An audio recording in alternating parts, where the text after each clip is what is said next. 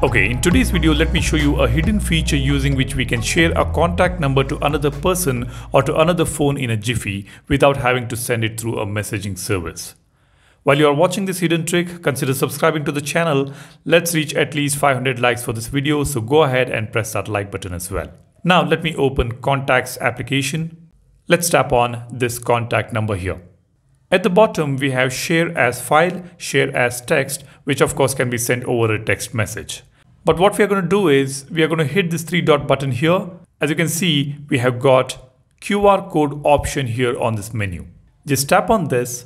You see we have got a QR code for this particular contact created on the phone.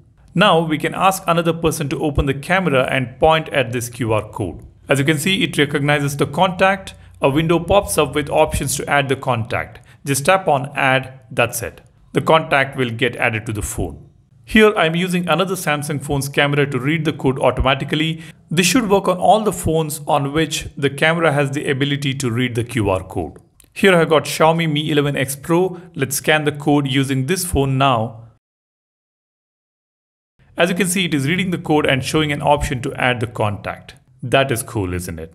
The purpose of this feature is to help you share a contact to another person standing next to you without having to add his or her contact number on your phone to send the number via a text. And yes, if the other person is already in your contact list, you can always share it via a text message, but using QR code makes it much more easier. Alright then, if you want to watch more contents like this, be sure to subscribe, like and share the video. That's all I wanted to share with you guys in this video. Thanks a lot for watching. You all take care and stay safe. I will see you in the next one. Cheers. Bye-bye.